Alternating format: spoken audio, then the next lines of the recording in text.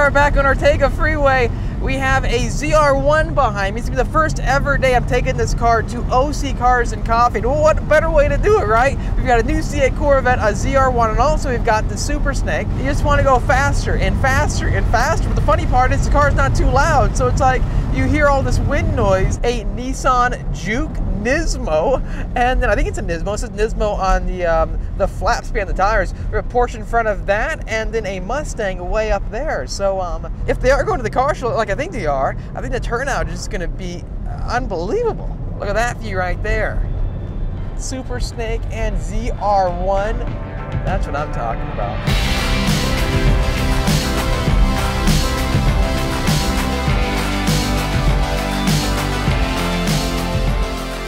If you're wondering who's driving the Super Snake behind us, it's Scott, our resident filmer here on the channel. He's such an awesome guy.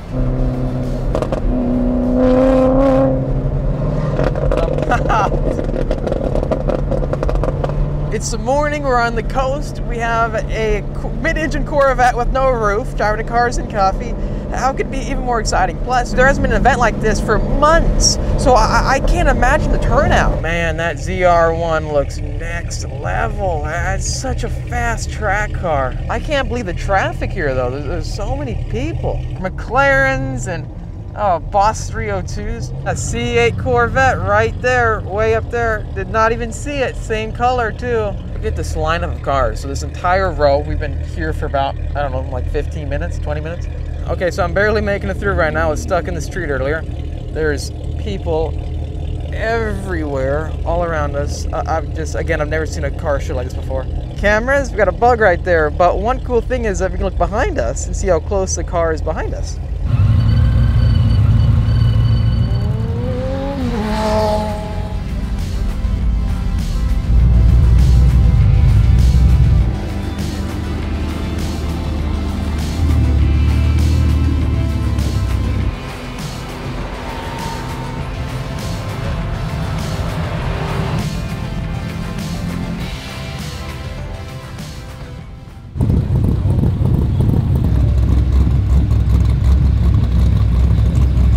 So we've got the C8 Corvette right here next to the ZR1 in Sebring Orange.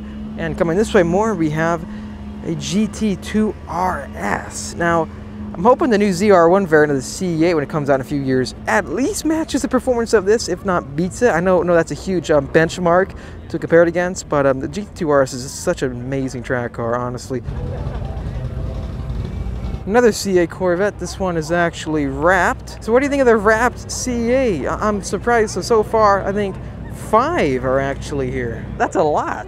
I think I know why there's not many cars around here.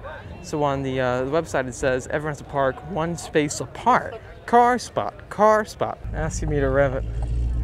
I'm not gonna get kicked out today. But now let's head to the front. Now, I think John talked to the main owners over here, and they're gonna allow us in the main parking area for the show. So I think everybody got turned back earlier. Is that a 675 L? That's a 675 LT. He's got like a custom wrap on it or something. Let's keep going, find a spot. Here, so park in between the line right there, and he's gonna bring his GT500 over. This spot right here, right? Yeah, I'll show you what right here. Okay. Yeah, it's funny. With the rear view camera, it's weird. Like I can look at the view on this. Oh, I can't see your hands. There you go, that's what I'm talking about. 67 500. What do you think, who does it better? As you guys know, 755 horsepower with this car. It's got carbon ceramic brakes, tons of aero with it. I couldn't imagine tracking this car. I think all in all, the 0 to 60 for this car is rated at 2.9 or 2.8, which is even with the C8 Corvette. So the question is, will the mid-engine platform actually beat it out of the dig, even though this is the most advanced C7 Corvette ever made? Well, it seems like everybody is finally heading out. There's not many people here left anymore. We've got Joe's GT500 track pack right there, the C8, and John's ZR1. Next up, we're getting some food, and after that, then we're gonna try to do a quick 0 to 60 between these two amazing Corvettes. Okay, so we're back on Ortega Freeway, heading to our location to do some 0 to 60s with the C8 Corvette and John's ZR1. It looks so cool right behind me right now. The question is, which one is gonna be quicker in your real world environment? Just randomly spur the moment.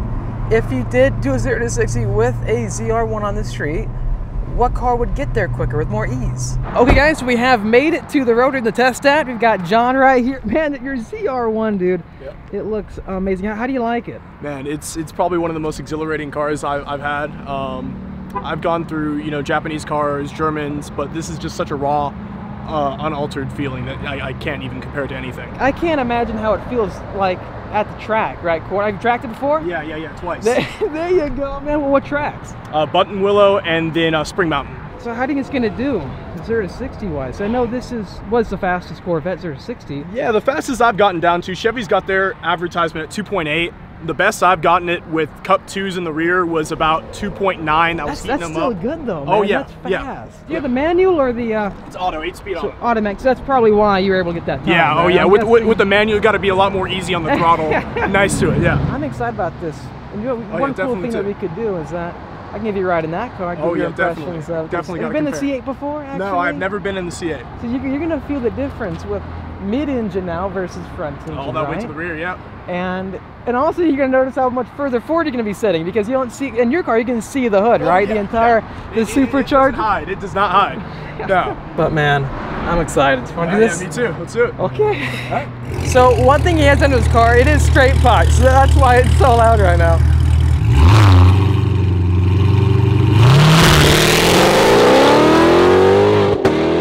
My gosh, that was loud. I don't know, that was fast. I don't know if 495 horsepower versus almost 800.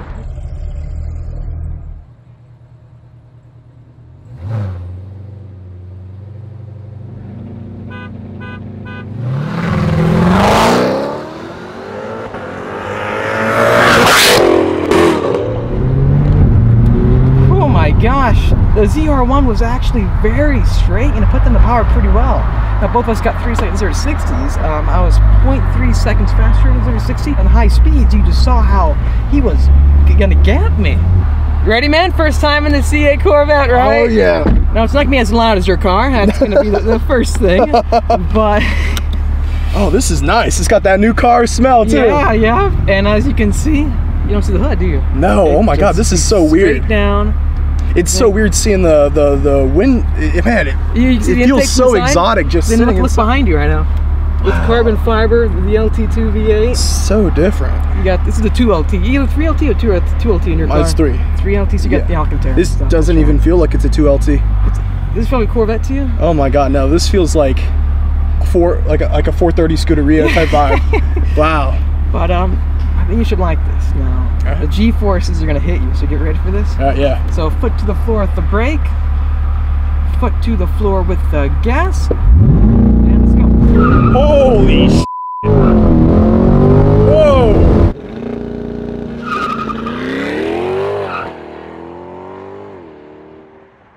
That's a 3.5. Did you feel the grip right away? It's spun a tiny bit. Yeah. But I think right here there's going to be more grip. Let's try it right here.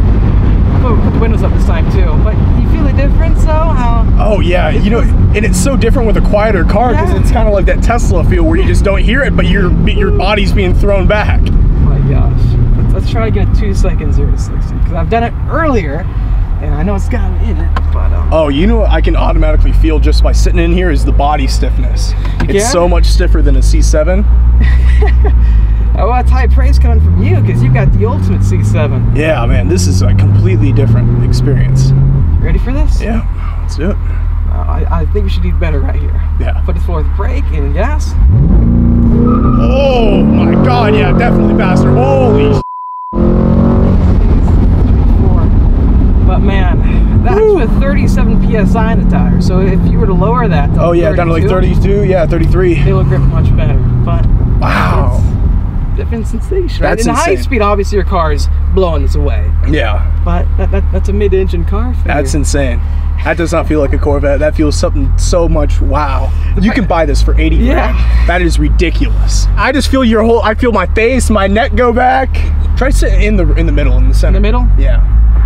So you think you sit lower in this car than yours? Yeah, definitely. I think the way the seat is designed, the center portion, the bucket portion is a lot deeper. Yeah, those are the competition seats, but it holds you in pretty good too, right? Oh yeah, this is pretty tight. Like the back is very comfortable.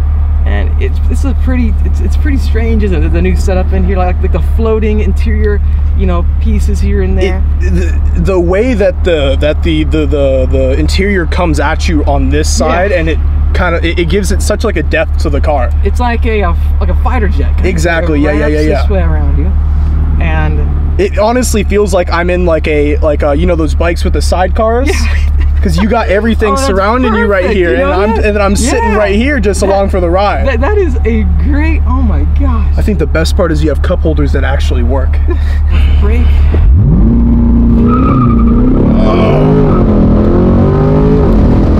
So 3.0 that time. 3, yeah, that felt like a 3. You can feel kind of like an over torque feature throughout each gear. You don't even feel it shifting. Like it's just continuous acceleration. That makes me excited for the next ZR1, you know, because you know how good your car is. Oh yeah.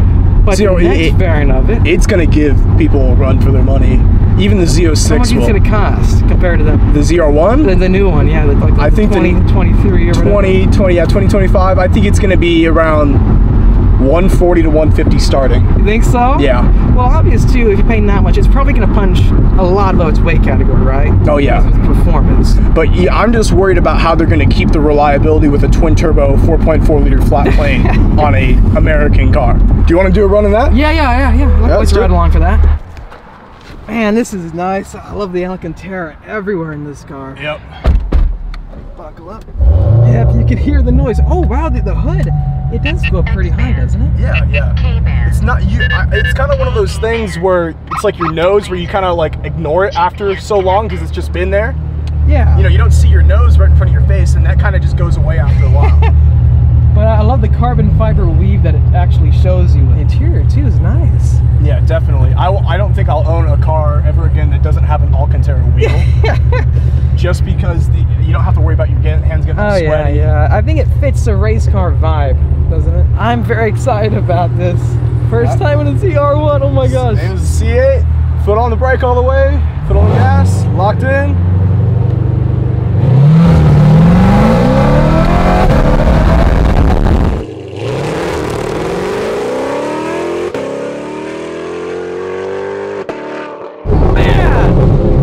Acceleration.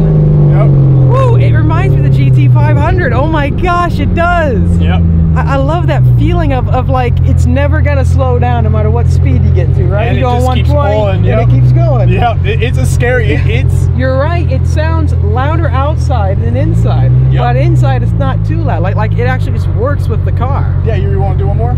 Yeah,